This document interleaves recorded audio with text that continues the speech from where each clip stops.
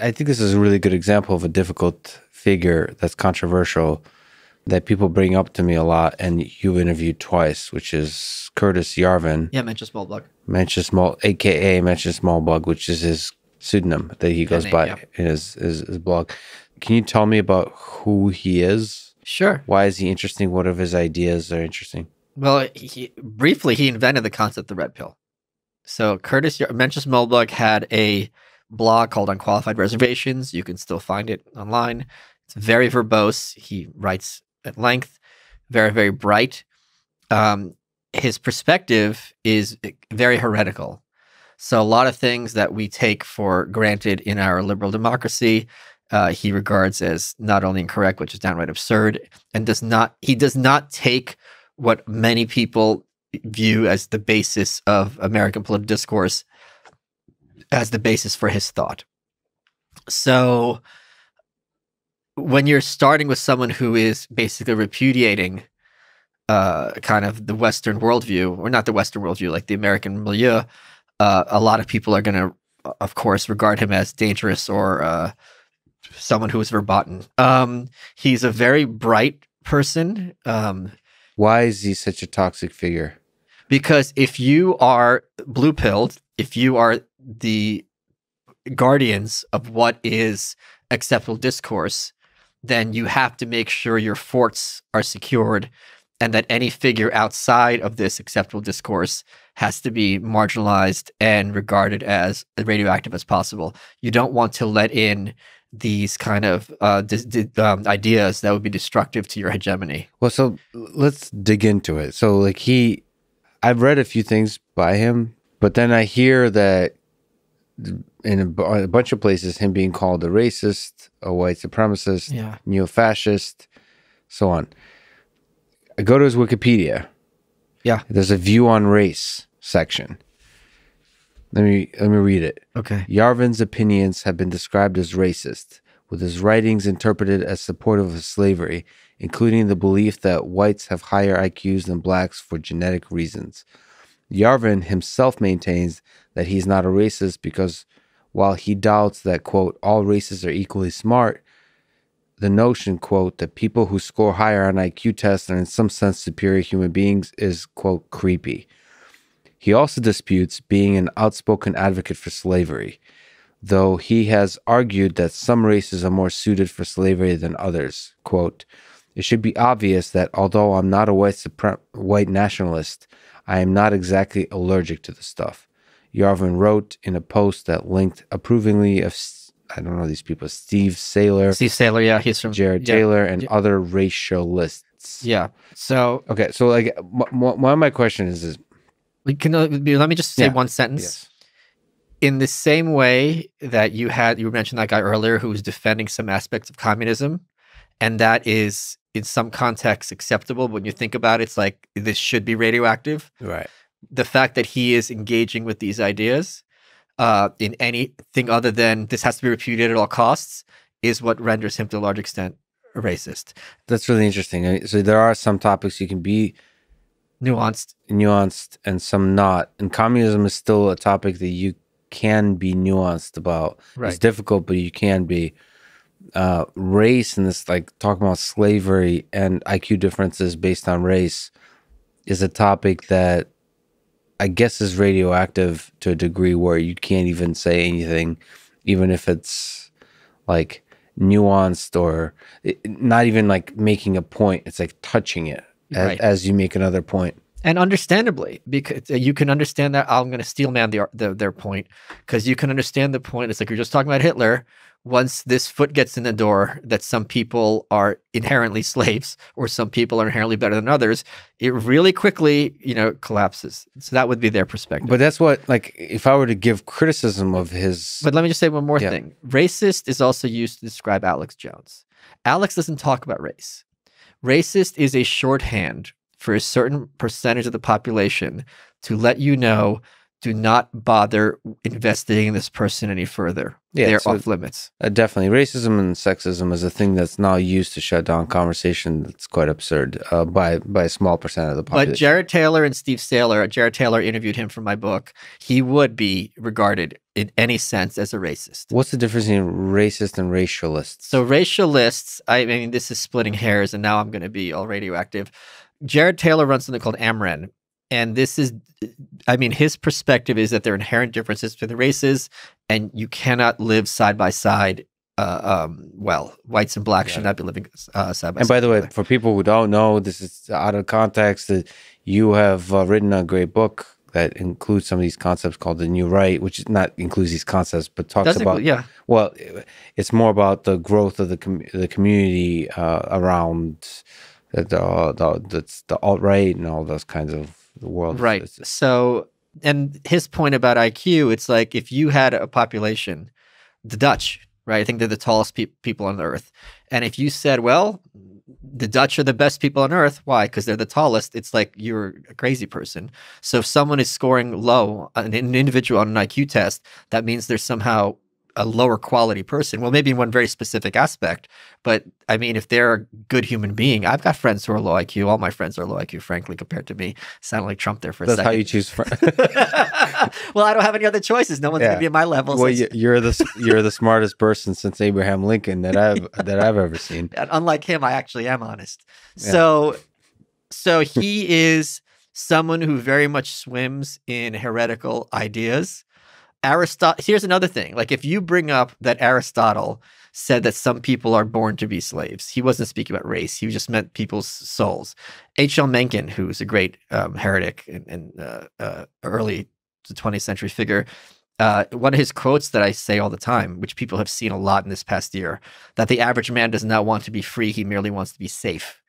That I think is I don't know. I am not familiar with what Moldbug's saying about slavery, because his writing is ponderous, but that certainly is something I think that is undeniable, that I think more people are realizing there's a large percent of the population that is actively disinterested in freedom and the more responsibilities it entails. Well, I mean, really just the word slavery, if you want to make some kind of point or even think about the topic outside the context of this is a horrible thing that happened in the United States history. And other countries' history. It's not unique to us. Yes, let's be clear. This is, I mean, very important, and there's slavery going on today. And then a lot of people argue that sex trafficking and all those kinds of things. I mean, there's atrocities going on today that, you know, talking about it in a way that's not immediately saying this is the most horrible thing that happened ever. You know, it's something I think about a lot. Is like, if I want to say something controversial, I should do so with skill, with care, and only about things I care about. Well, here's where I would disagree. When I say things, I often say things that are controversial, or I will say uncontroversial things in a controversial way, because it's a useful mechanism to alienate people you don't want around you. Because if there are people who are going to be shocked by certain topics, like we shouldn't have ended World War II, like even as a hypothesis, they just clutch their pearls. They're like, oh, you want the Holocaust to happen. I can't discuss most things with you because you're not interested in having a conversation. You're interested in your emotional response. See, I think I see things differently. Maybe this is a bit of a devil's advocate, but what in at least the modern discourse of like Twitter and social media and so on, I find that if you do that, you're not actually removing the people that are not thoughtful and kind and so on. You're actually attracting loud people. Like a small number of them, they come over and start yelling at you. Start yelling.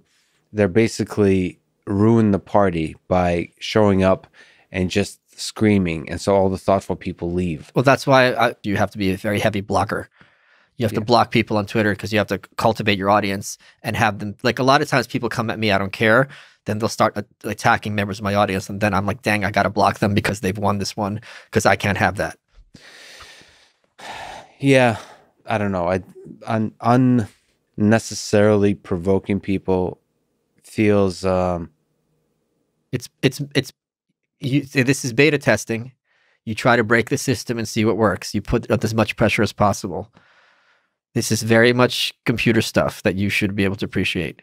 Point being, when you have a program, you're trying to intentionally sit there and do as many mistakes to see what go wrong, right? Is that not common practice? Exactly. Yeah. So you're saying that's a way to see communication with the world, is you say something uncontroversial in a controversial way, and that blocks people. That does it trigger them? Do they roll their eyes? What is going to be their emotional response?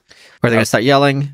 The problem is the reason I can't think like this, or I can't, because I'm not sure about the points I'm trying to make. Always, like, okay. I'm not always 100% sure that I'm right about things. Like, so I'm in being thoughtful, I'm afraid that I'll turn off with an ineloquently phrased or even incorrect statement. I will do damage that can't be undone in terms of having a good conversation about a topic. So I want to be very careful about, like, I'm not saying afraid. Fear is not what I'm talking about. I think fear is like, not saying something out of fear is at the core of many of the problems of the world today. But I'm just saying, say stuff with care. If I'm going to touch race as a topic, it feels like you really should be deeply, first, have a point to make. Like, you really care about a point you want to make. And second, think deeply about how to say that point in a way that communicates it the best. And touching, I would say, listen, I've on your show, which is great. I mean, I'd like to say thank you for having Mencius Moldbug. You are welcome. That's the name of the show. Thank you for having me a couple of times. It's great to sort of get him to, in this loose way, to talk about different kinds of stuff. But I don't think we talked about race at all. So No. No, but I'm just bringing it back to what you were asking, which is, if you read the Wikipedia, the perspective is going to be, this guy talks about slavery constantly, where it's completely disproportionate to his work. But even on your show, you can tell, even not outside of the race stuff, that he's not ultra careful about. He's not nuanced. Yeah, he's not afraid to say something, just like, I would say, let me just criticize him. This is not you, this is me. Carelessly say something controversial. Right. Like, I'm not saying he doesn't go, like, that makes him, it's a very different thing than somebody who on purpose says something controversial stuff, like Milo Yiannopoulos. Sorry, I forgot, Milo, whatever his name is. Yiannopoulos, yeah. Yeah, which is really nice to see that he's a genuine person who's thoughtful. He doesn't mean to, but he just carelessly seems to say things that I feel like damage the rest of his body of work. I can't really speak for him, but I would guess his point is, once you're swimming in this kind of worldview, you're going to be anathema already.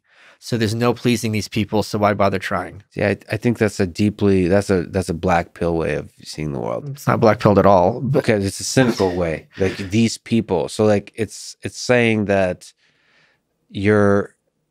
it's a very kind of way of thinking, like, I'll say whatever I want, whoever comes along with me. No, you just earlier said yourself that racism has been weaponized as a way to shut down conversation. Yeah. So I think his perspective would be, I am so outside the mainstream in my worldview that I know I'm going to be called racist. So there's no point in trying to be nuanced, because I'm already going to get the scarlet letter. Yeah, I just disagree with that, because, for example, I am one person that he turned off by his carelessness. And I think I should be a good target. I should be somebody. I think that's fair. And I'm just like, it's very convenient to think that there's ridiculous people out there, which there are, sure, who call everybody racist and sexist currently, and then you can't please them, so I'm not even going to try. No, but there's like this gray area of people that I don't listen to the outrage culture, whatever. This Wikipedia article means nothing to me. Like, I'm not going to. Right, I got you. I'm just seeing this careless person, and if he's going to be careless about like race like this, I feel like if I walk along with him long enough, I'm going to catch the carelessness. I'm going to lose, like, I'll defend your perspective better than you can. Yeah, this is good. I'm taking notes. I talked to Eric Weinstein after you guys talked about me on your show. Pronounced Weinstein. we had a good conversation. He invited me on his show. That would be an amazing conversation. And we got on the phone, and his concern, fairly, he goes, I don't want you to come on my show for the purposes of clowning me. And I would never do that. Yeah. It would never. He might not be aware of who of. Well, that's why he wanted to feel me out. He's like, when he hears troll, it can mean a lot of different things. And we had a very conversation. It was very clear that that's not where the conversation would go. But I think when you are going to be on someone's show, there is a responsibility that they're not going to have to pay a cost for having you as their guest. So if you were put off by how he was in that live stream or two I did, like, I understand where you're coming from. I think he's very, very bright, but you have a different audience than I do, and you're going for something different than I am. No. Like in just sense of, you wouldn't feel safe with him. Yeah, I wouldn't feel safe with him. But he's borderline for me. I think I would like to actually talk to him one day. Alex Jones is across the other line for me. Well, you could do what you could do with me. Tape the episode and then never release it. No, it's one of those things where it'll be when there's finally they'll make a History Channel documentary about you and I and how it all went wrong, like the cult that we started and everybody killed themselves, and there's we'll release it then because it'll be like unseen footage. This is how it started. It'll be black and white in a basement somewhere in New York. Yeah. Yeah. My mother's basement. This explains so much.